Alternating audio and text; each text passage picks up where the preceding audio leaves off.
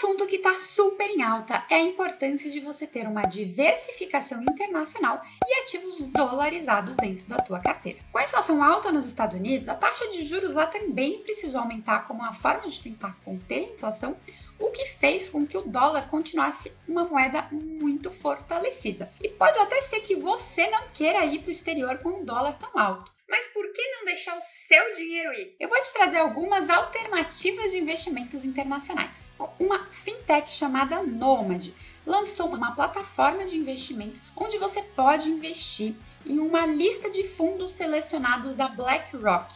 Um ponto importante é que o investidor americano ele costuma ser bem mais arrojado do que o investidor brasileiro. Então, um fundo que para eles pode ser considerado como moderado, para nós é considerado um fundo super agressivo. A melhor parte é que investindo numa carteira de fundo, você não precisa ter o trabalho de ficar selecionando e escolhendo os ativos específicos. Você simplesmente entra na plataforma, escolhe o seu perfil de investidor, que já aparece ali a lista de fundos. Como eu comentei, o investidor brasileiro ele costuma ser mais conservador, então ele vai acabar preferindo ter mais ativos de renda fixa na sua carteira.